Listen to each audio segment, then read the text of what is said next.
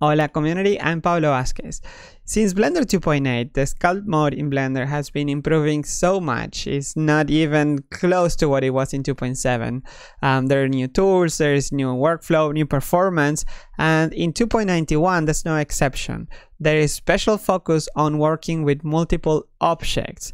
There are ways to change between objects and to see them. So let's get into action here. So sculpt mode, once you enter sculpt mode, you're gonna notice that the other objects in the scene are slightly faded. So that is an overlay. It's an overlay setting that you can tweak together with the other overlays, and it's called Fade Interactive Geometry.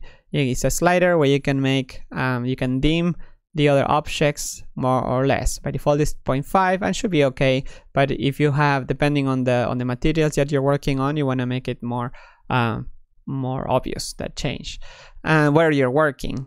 If you want to switch to the other objects, you can press D, and that will D for not for draw, for switching.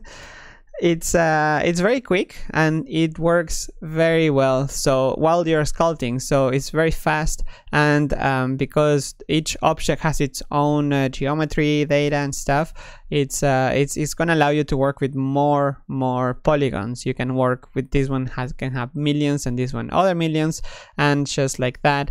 It's gonna be better. Blender is better at managing more polygons if they are in different objects. So if you have 50 million in one object, it's going to be slower than if you had maybe 25 in each one of this. The other change is that now the XYZ symmetry is now per mesh, which is shared between all the painting and edit modes. So that also is another improvement to work with multiple objects, because each one is going to store its own symmetry. It's not in the brush anymore. So if you are working with an object that needs symmetry in the X-axis, for example, and another one in the Y-axis, then this will be stored per mesh, each one with its own. And when you're changing between painting or sculpting or editing, that's going to be preserved.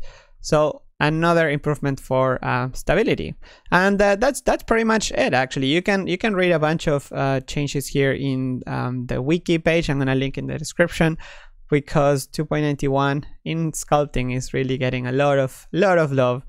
There are new tools, and there is improvement in performance as well. But for example, here, this one, viewport, the HDRI location can be locked, so you can use Eevee as matte caps. Isn't that great? So let's see how it looks in this file. For example, well, I can also show you, if you go into sculpt mode, you can turn on Fade Inactive Geometry, and here you can see how when I press D, I can change between the different parts of the object, and I can just simply start sculpting those, and they only affect that one object. So super nice, isn't it?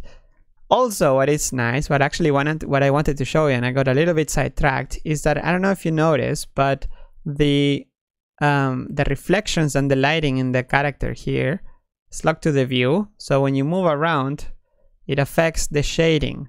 So that is like having an Eevee matte cap kind of a thing. It's a setting that you can change to make it locked. So when you rotate around, the HDRI doesn't move around. It's just fixed, which it would be like it is in real life, right? The world doesn't move, doesn't rotate. We move with the world. But if you disable that option, you're gonna see that it follows the view and allows you to see the materials much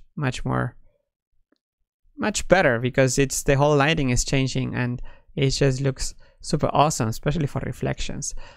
It's awesome. This file, by the way, is available. It's on blender.org. You can get it on the demo file section. It's by Emiliano Colantoni, and the improvements done in here in sculpting are done by Pablo Vazquez, the magician that is giving us so many features. You can go here in the wiki and see all the other features that I'm not showing in this video, but I actually talked about in the last live stream of Blender today.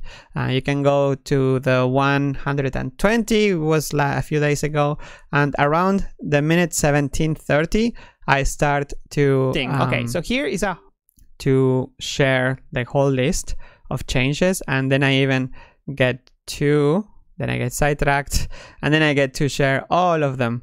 It's like a 10-minute part of the show just dedicated, actually more, 15 minutes, 30 minutes. Okay, this is Pablo Navarro Today episode. It's very long, but I go into more detail because it's a live stream. All right, that's all for today. I hope you enjoyed it. Check out the new stuff, download Blender, share it with your friends and family, and I will see you in the next video. Bye bye.